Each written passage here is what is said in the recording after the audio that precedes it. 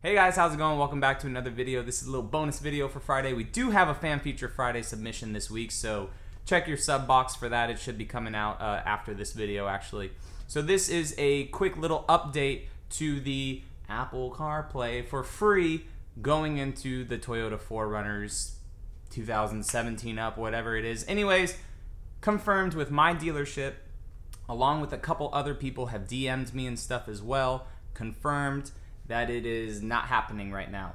My dealership specifically told me when I asked him, he's like, yeah man, I heard about it too. I was like, oh shoot, really? And he's like, on Reddit and stuff, but he said nothing was confirmed from Toyota at all. And I asked him, I was like, so if it does get confirmed and Toyota tells you guys about it, are we gonna get like a little letter in the mail, something like that? And he said yes. So basically what I thought, what a lot of you thought, if it's something, if it's official, Toyota will come out and say it, and they will give us letters saying, hey, you can go do this at the dealership, go do it, it's free, it'll take this amount of time, and there you go. Vehicles that Toyota has come out and said that with is, like I said, the Toyota Camry, I believe 17 or 18 model year, and the Toyota Sienna. They are doing this. And Jeb, if you guys remember Jeb at all, the one that was talking to us about the hybrid coming to the Tundra, which is now almost confirmed, that video, Jeb T4R, go check him out on Instagram. One of his family members took their Camry in, and it was just a simple install, software update. I'll put the photos right here.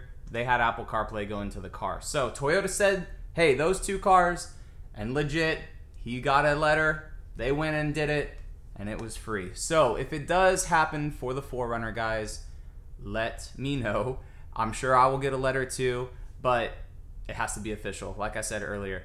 Some people that did say, oh yeah, my dealership said yes, I'm taking the vehicle in. Do feel for them, because some of them messaged me on Instagram saying, hey, my dealership said it was gonna work. They, I guess, tried to do the same one as the Camry and Sienna to the dude's 4Runners, and it didn't work. So sucks that they had to waste their time, but at least they're confirming for us that it is a no-go right now. So this video is just to be very, very quick to update you guys. Basically, in recap, not happening yet. If it does, Toyota will let us know. You will get a letter, and it should be free. So if you guys appreciate this video, go ahead and give it a thumbs up. If you guys are new around here, please feel free to subscribe, and I will catch you all in the next one. All right, see you later.